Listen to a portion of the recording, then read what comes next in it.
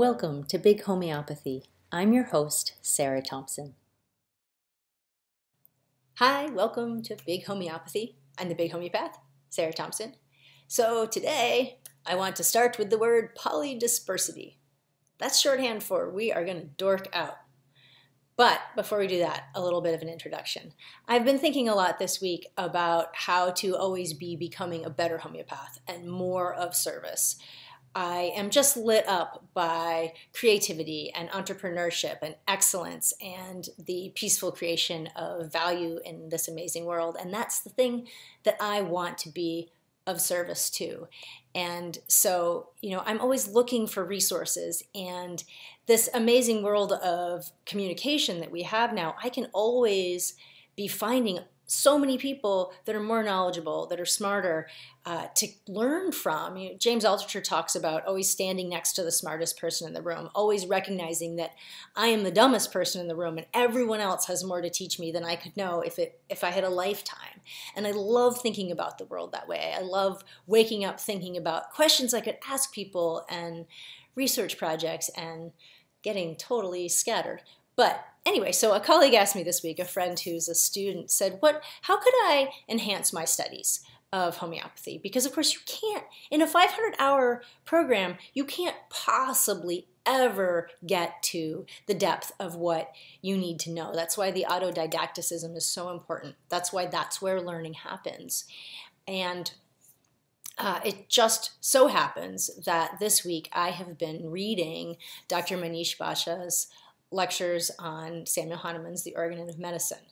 I remember one of my first memories when I started studying homeopathy was of thinking, I am going to go broke buying all the books that I want to buy. And that has stayed. I still feel that way. The list of books that I want is longer than my wallet, and I think that will always be true. But, I think most of us start out our studies of homeopathy with the reading of the Organon, and raise your hand if that was baffling and befuddling for you. It certainly was for me, and Dr. Basha's book is so helpful. In the first volume, he goes through aphorisms 1 through 70 and really helps you understand Hahnemann's philosophy of homeopathy, really looking at what is to be cured in the patient, what is curative in medicines, and how do you make those two things meet? And toward the end of the book, he talks about something called hormesis, and I'm going to read the quote. He says it is a term for generally favorable biological responses to low exposures of toxins and other stressors, which in homeopathy this relates to the aphorisms 63 through 66, which are about the primary and secondary action of medicines. And Dr. Weil has a description of hormesis that it's an overcompensation to reestablish homeostasis, which is a technical way of saying that an organism or group of them responds to small stresses by becoming more robust or numerous to adapt to a challenging environment. That's the end of the quote. So we all know this intuitively, that it's not about being in a bubble, that you need those adaptations to manageable stressors to grow and to increase in your adaptability. Kids should play in the dirt. We know this, but where homeopathy comes in is when the stressors are too big, when the adaptation isn't happening enough to pull the body out of disease. And so in homeopathy, we're looking for that smallest possible, that minimum dose that is going to inspire that creative response, which brings me to Nano Nano. So I have this study. This following article is really cool.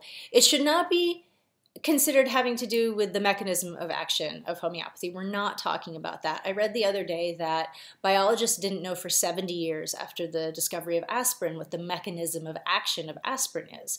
We're not talking about the mechanism of action. We are talking about this spirit of inquiry that was on my mind because I was reading Hahnemann.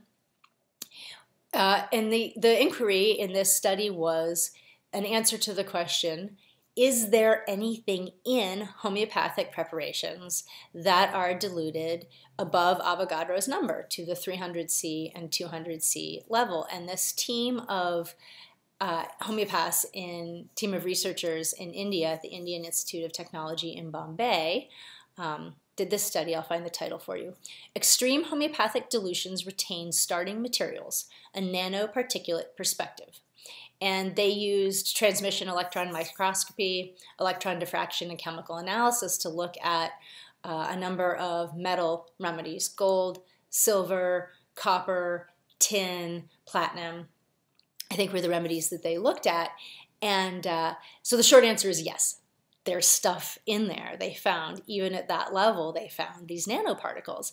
But the key is in succussion. And we know this, that's so important when you're learning about homeopathic potentization, is that it's not about the dilution alone. If it were, then the skeptics who talk about a piece of sand in a universe of oceans would have a point. But it's about that rattling of the bones that happens with succussion, that hard impact against a resistant but elastic surface that shakes things up. And there is a process that occurs called acoustic cavitation. This is all in the study, so I'm not going to talk too much about it, but you should read it because it's really interesting. That these ultrasonic sound waves are created that create intense heat and actually fracture and change the shape of stuff when this process happens. And so, we understand that as clinicians, when you see the difference between the way a patient will respond to a homeopathic preparation of argentum versus colloidal silver. But there's something else in this research that really caught my attention, and it was it wasn't their point at all, but it caught my eye, which was that they got these remedies from reputable pharmacies in India, and they did find a difference in in the amount of stuff in the same potency of the same remedy from different pharmacies. And well, there are sometimes some incidences of lower quality pharmacies where you would be concerned about the actual quality of the remedy.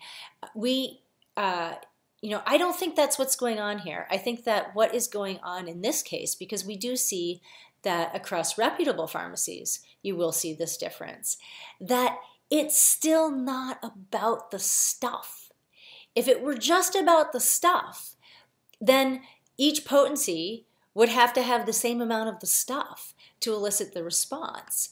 And, I love the idea that this points to something way cooler than how much stuff is in the remedy, which is what is happening energetically, and can that be inspired and harnessed to create healing that does not come with side effects and suffering and all the things that we associate with so much of conventional medicine and with palliative care. So I thought this was really cool. Check it out. I'll link it below, and also this book, which you should read. And that's what's big this week in Big Homeopathy. It's going to be huge. See you later.